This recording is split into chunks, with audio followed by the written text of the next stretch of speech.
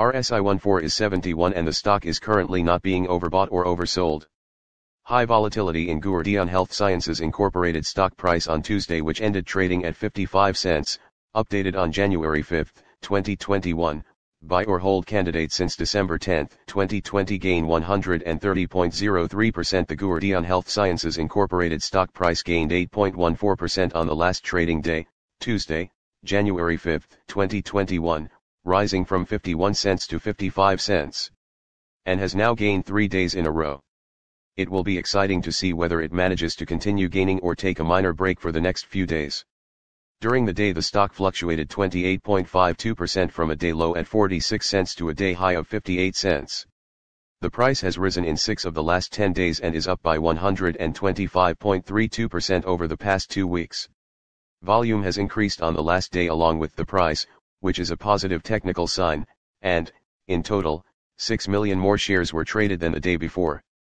In total, 41 million shares were bought and sold for approximately $22.56 million. The stock lies in the upper part of a very wide and strong rising trend in the short term, and this may normally pose a very good selling opportunity for the short-term trader as reaction back towards the lower part of the trend can be expected.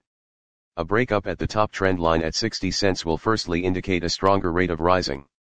Given the current short-term trend, the stock is expected to rise 47.38% during the next 3 months and, with a 90% probability, hold a price between 38 cents and 88 cents at the end of this 3-month period.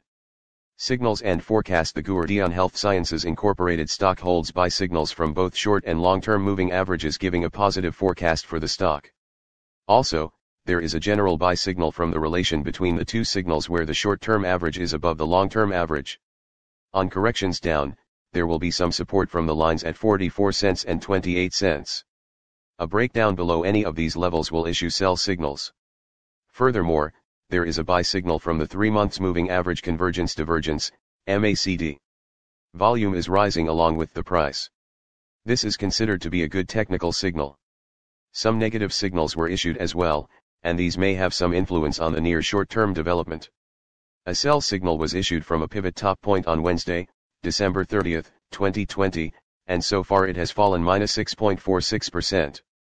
Further fall is indicated until a new bottom pivot has been found.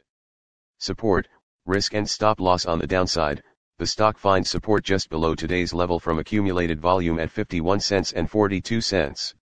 With no support from accumulated volume below today's level, the risk is increased, as a drop below the support at 42 cents may give a huge drop in the stock price.